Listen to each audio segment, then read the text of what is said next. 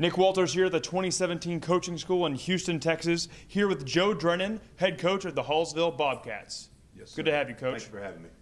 Coach, tell me about the team this year.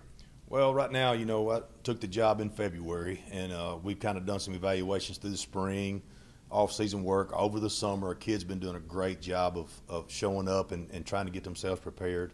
Feel really good about the effort we've been given. I feel really good about possibly our defensive side of the ball going in right now.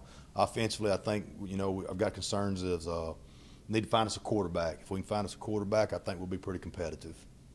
What's the transition been like? It's been really good. The fans there, the parents, they've been very supportive so far. The administration's been really good to us. The kids have transitioned really well into what we're doing. Like I said, this summer we've probably had over 120 kids a day up coming to our summer workouts, and that's really good.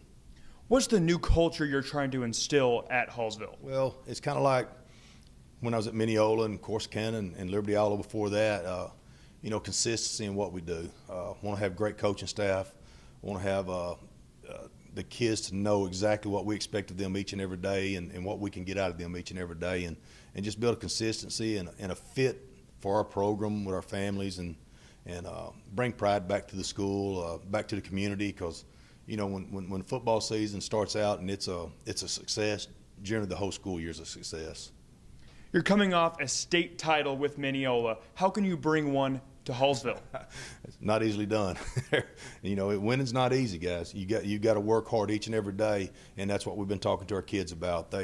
You can't just say you want to win. You got to go out and earn it each and every day, and that's what we're trying to do right now. And like I said, I think it all goes back to the program, consistency, building a camaraderie between all of our coaching staff and not just in football, but in all our girls sports and the rest of our boys sports, bringing them all together, working together, and building that pride into the school system. What's the team itself looking like? Are there any key players? My son's coming over with me from Mineola. He was my starting linebacker there for the last 3 years. He's going to be a good one for us. Has been a good one for me at Mineola. Josh Taylor is a running back, linebacker kid. I think is going to be a pretty special player. We got some offensive linemen, Blake Traynor, Dylan Russell, Cecil Johnson, some guys that I've noticed since I've been there that are putting in the work and the effort to bring success to the school.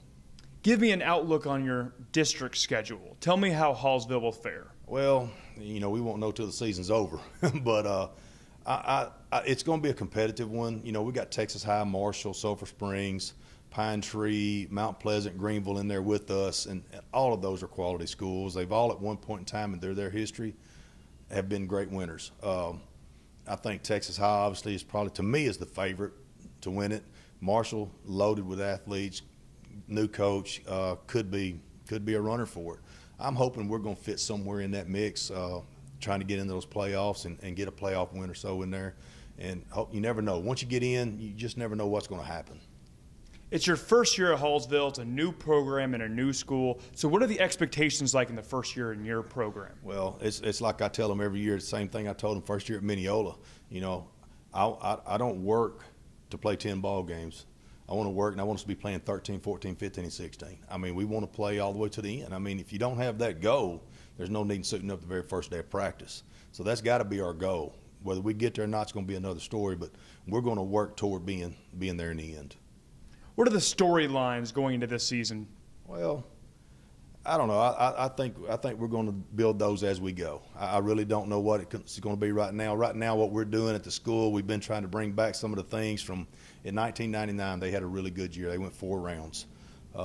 They had what they called the gold rush back then, and we're trying to bring that stuff back to Hallsville, bring back a little bit of that old school tradition stuff. We're bringing back the gold helmets. We're bringing back the gold socks. Our purple uniforms are still going to be there, but just trying to bring back the community and the pride and trying to fill those bleachers up a little bit. Thank you for your time, Coach. Thank you. From Houston, I'm Nick Walters.